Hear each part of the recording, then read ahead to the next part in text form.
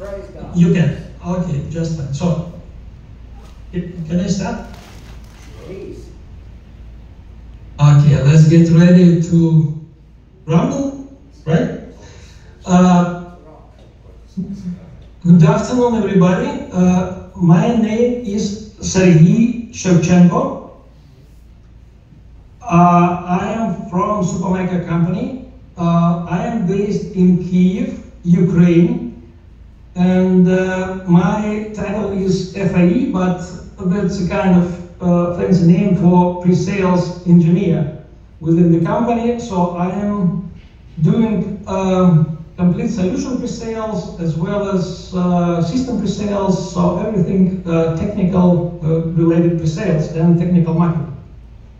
First off, I would like to thank our long-term and strategic partner ADSYS for this opportunity. And without further ado, let's move. Just a few words about myself. I'm with the company for 7 years, and before that I worked as a pre-sales engineer within the Intel for 15 years, and for 7 years within the HP. So a strong background for technical pre-sales.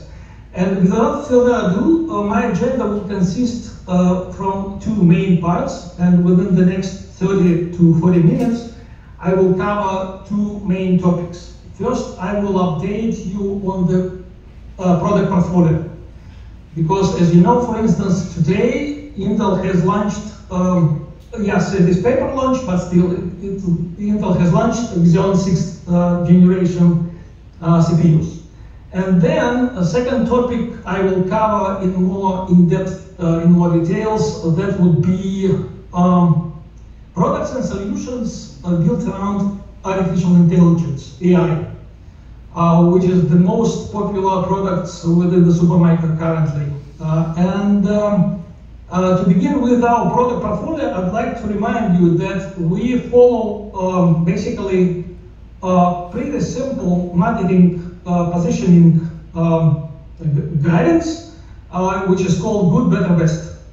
Meaning that within each of our product groups, for instance, storage systems, rack systems, GPU systems, within each group, you will definitely be able to find some of the products which are positioned as a good, better, or best.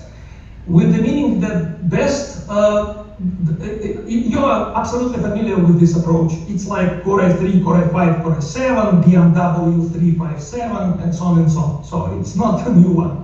The main idea is that within each of the product groups, you will be able to find some of the products which definitely fit your particular needs or end user needs. And all of that is based on this good, better, best approach. Best meaning that the product has features which is absolutely scalable in terms of number of I/O slots, number of DIMMs, maximum supported TDP within the CPU. So the main idea is that you can scale internally platform at the maximum level according to the limitations which are imposed by form factor. Meaning that definitely 2U is more scalable than 1U and so forth. That would be best positioning. Better positioning means that we have balance between cost and features within the product. And good simply means that the product itself is highly optimized for the low cost. That's main point here. And here I just put on the slide side names like CloudDC, for instance. That product family is within the rack product group. This product family is basically positioned as the better solution because it has balance between all the features which are delivered by Intel or AMD, as well as product cost, final product cost. And another product which would be positioned as the best within this segment called Hyper, which provides maximum, which would deliver the platform from Intel or AMD. And mainstream products are basically about the cost-optimized solutions. So here is the main idea. And with this idea in mind, I'm switching to so-called product generations, because when you start to select the product within our product pages, you will immediately meet some product generations designations. For all of the cases, those designations are around the CPU or GPU used. And as you know, we have products which are built around Intel product portfolio, AMD product portfolio, and Ampere product portfolio. Also, I want to mention, because that would be not the general purpose CPU, the Grace CPU from NVIDIA, which is a Grace Superchip or Grace Hopper APU, actually from NVIDIA. But main idea is that within each branch, we have generations. And for instance, for Intel, moving just from the bottom, I would recommend today focus on Xeon third generation of products, which corresponds to our X12 family of products of systems. Whenever you see on the generation description these X's or H's, you have to understand that's about generations, okay? And for third generation of CPUs, you need to select X12 systems. That's basically the point. As a reminder, second generation and second Xeon and scalable Xeon, the second gen and second ARM, which stands for refresh from Intel, they are sent to end of life by Intel, and we just follow. So all X11 products are currently in the stage of end of life. So then we'll move to scalable generation 4th and 5th, and that's about 13th generation of Intel Intel-based products. And what was introduced today, and some of you already aware, and you have already read news from Intel from us, we have launched 14th generation of our product family for 6th generation of Intel CPUs. And here you have to remember that unfortunately the whole family of this 6th generation of Xeons is split in basically four different product segments. Within those product segments, there are 2 different sockets. And within each socket, you can populate it with 2 different CPUs. So that would be quite complex and complicated launch. And what was launched today, basically, Intel has launched Xeon 6th generation, which is built around so-called efficient cores. And you have probably read the news saying that Intel has launched 6700 CPUs with the E designation standing for efficient cores. And a few words about efficient cores.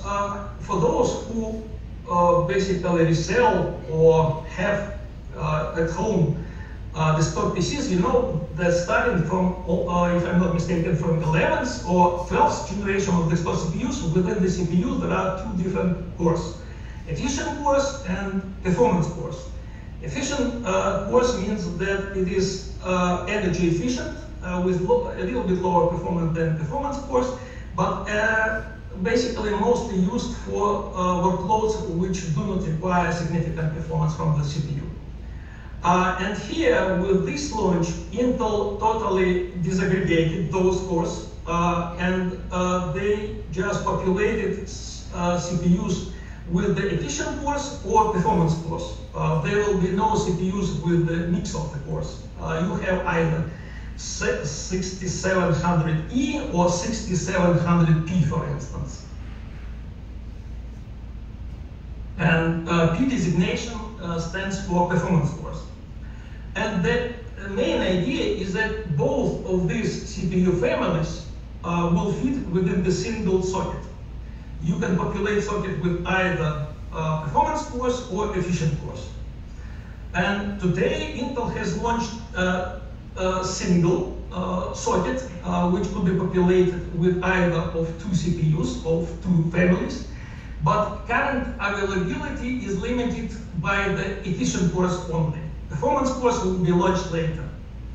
And within the next half of the year, Intel will launch another socket, which is called AP, stands for Advanced Performance.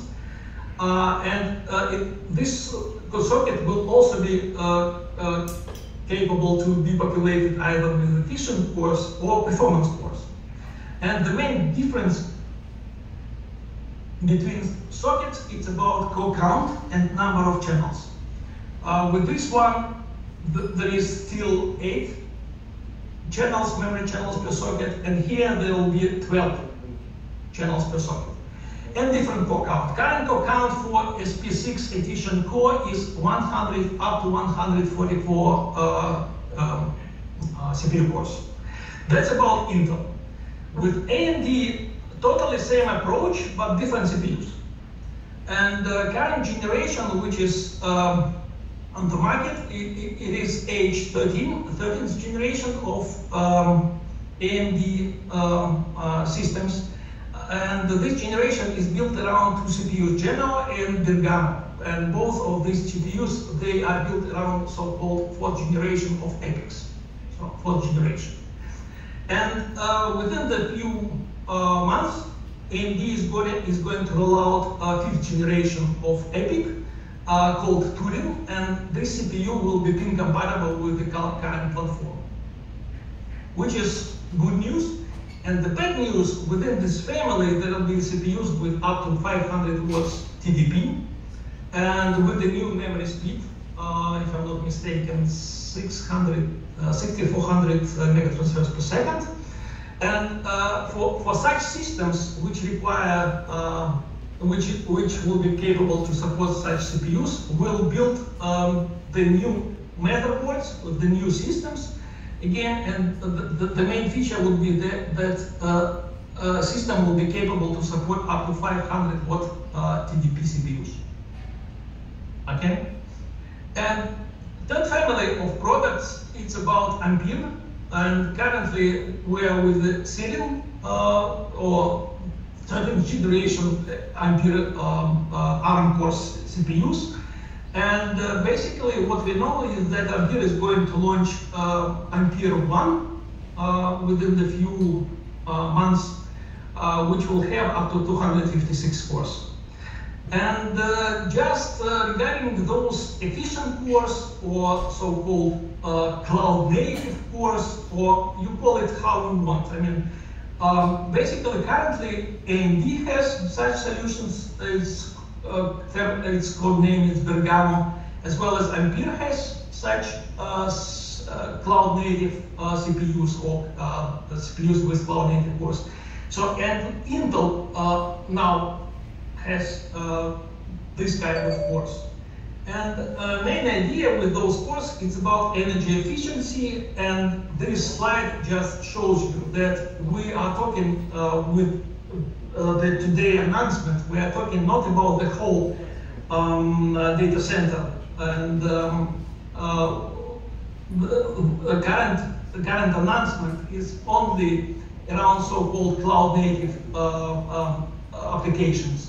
Those applications could be microservices, DevOps applications, or some network microservices or network function virtualization, virtualized network functions, cloud-native products, content delivery, and so on. So we're talking about some sub-segment of data center where you can sell those energy-efficient cores or 6th generation Intel Xeon CPUs with the product designation 6700E. That's one. And now switching gears to our product portfolio, I mean, nothing really changed. I mean, we just have still some of the product groups, just to name main product groups like racks. For multi-node systems, as a reminder, we have two different product groups. One product group is built around blade approach when you have active networking within the chassis. And second one is built around multi-node approach. We call them twins. So multi-node meaning that within the chassis you can have up to 8 independent nodes, and those nodes, they share cooling as well as power. So that's about multi-nodes. Then we have storage solutions. In storage, usually we have 3 main storage servers. We don't have systems, as you know, but we have storage servers. And a lot of products currently launched with the NVMe in mind. Following this EDSFF form factor, E3S, E1S, E1L, and so on. So that's about NVMe solutions. Then we have top load solutions.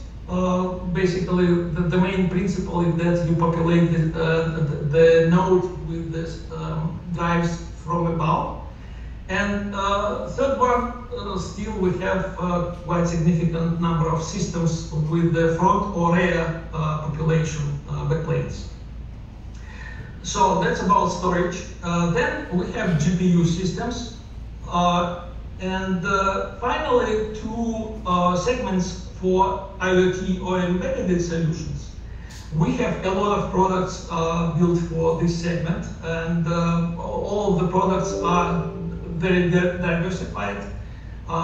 We can start from the entry-level CPUs like Atom E3 60 something, and up to the DP system fully populated with the Intel or AMD DP solutions. But the main concept that all of these systems, they are built around chassis which are capable to be installed not in the racks, but in the closets, telecom closets or embedded closets, so having just front accessible parts in the system. So the main idea is that everything is built around embedded approach. Sometimes it's called IoT, but you can call it also embedded too. And finally, MP systems. We have current generation. We have 3 to 4 systems, which are either 4-way systems and 1 single system, which is 8-way. That's maximum scaled up approach to increase performance within the chassis. Just installing up to 8 CPUs within the chassis. So, meaning basically that nothing has changed. We just follow this general approach, having such product groups, and we just basically refresh the content of every chassis with new generations of CPUs, memory, storage, and so on. And then finally, we just a few years ago, we started to sell as a single node racks. You just purchase from us completely populated rack, either air-cooled or liquid-cooled, it doesn't matter, but you just buy from us completely populated rack. And our rack performance in terms of number of built and sold racks today, that's around 5,000 racks per month. That's our capacity for, for selling such pods to the market. And basically, here is the review of the product lines available within our portfolio. But now I just want to switch to GPUs. Why GPUs? Because this whole topic of generative AI or LLM, everything related to deep neural networks today is a hot topic. And before jumping into the hot topic, you have to understand what is the entrance ticket, how much is the admission ticket for that. And if anybody tries to understand that, he goes definitely to the market leader for building GPUs or accelerators, NVIDIA, and then immediately he recognizes that we are talking about some huge, not always understandable amount of nodes which do something. We could not definitely understand what it does, but basically we have to know that each node, the average price is $250,000. So, and here we're talking about 512 nodes, each node of $250,000, and it does something. But it really finally scares those who want to jump into this train. And what I wanted to explain you that basically this admission ticket cost is not so huge if you want or someone wants to jump on this train. And to understand that, I want to show you quite famous slides which just explains what are the stages of so-called model development and deployment. And I will try to explain you that really, I mean, the admission ticket is not so significant. You don't need to follow those huge clusters and try to understand, I mean, what does Google, what does Meta or anybody else, because there they use thousands of nodes. And really, when you try to understand the whole pipeline, you will be able to divide this pipeline, to segment this pipeline in three main stages. I will call that stage 1, stage 2, and stage 3. Stage 1, I will do some analogy. Stage 1, it's like elementary school. Yeah, is something wrong? Yeah. No? Sorry, no. Everything's fine, okay. Everything is fine. So, okay. The analogy is that stage number 1, it's for elementary school. The child goes to elementary school, what he does, he learns how to speak, how to write, how to math. Maximum is algebra, that's it. That will be the first stage. Second stage, when you move from high school to university, you have some focus, a kind of focus on the particular skill. For instance, for me, I have graduated technical university. Before that, it was like school. In the school, I learned how to read and teach. Read and write. And in university, I was able to learn how to build semiconductor products and how to design PCs, basically. That's basically my skills, which I move after this stage to the third stage, which is called inference, where I moved from my school to my first working place, and that working place was around HP products, and I was acting as the HP product manager. So I was basically applied my skills I got in the technical university to my job to sell systems, networking, and so on. And here you basically have the same three stages. They called first stage is called training, and that one is really very complicated. Very complex process of building so-called